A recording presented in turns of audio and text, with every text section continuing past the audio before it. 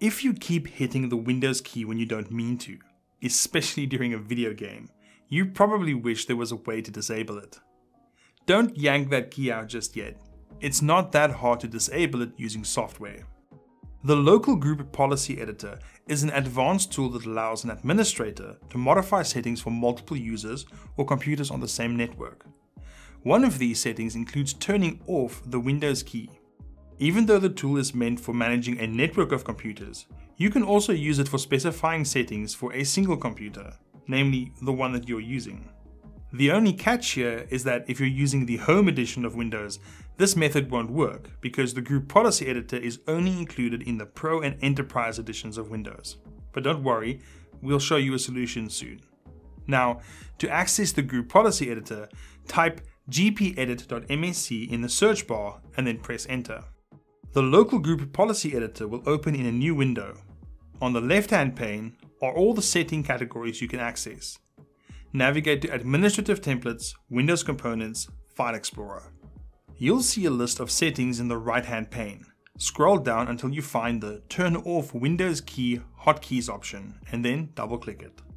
In this new window, toggle the radio button to Enabled and then select OK to save the changes. And that's it.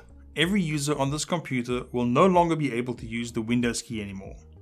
You can always enable it again using exactly the same process. Now, what if you don't have the policy editor?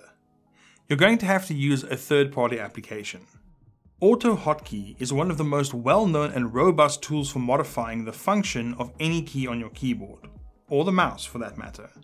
It's lightweight, uses negligible system resources, and is quite easy to use. This makes it a great choice for using alongside other applications as it doesn't interfere with their functioning. Many gamers use AutoHotkey to implement custom hotkeys without any performance lag whatsoever. There are two things you can do with AutoHotkey. You can either disable your Windows key entirely, or you can remap it to a different function. To begin, first download AutoHotkey from its official site. Now run the setup file and install it to your computer.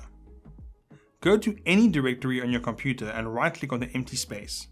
In the menu that appears, head to New AutoHotkey Script. You can name this script file anything you like. Right-click on the file and then select Edit Script. Don't worry, you don't have to write any sort of esoteric code. Just clear everything and enter the following into the script file. lwin : return. Once you save the file and exit, you can start using the script right away. Simply double-click on the script and the Windows key will be disabled. To enable it again, right-click on the AKIC system tray icon and select Exit. Instead of disabling it, if you want to remap the Windows key to something else, you just need to replace the return in the script with the key you want instead. For example, this is how you can remap the Windows key to function as the Enter key. Just type in lwin : enter. You also have access to a complete list of all the key codes for every button on your keyboard and mouse. For even more ways to disable the Windows key, check out the article linked in the description below. See you next time.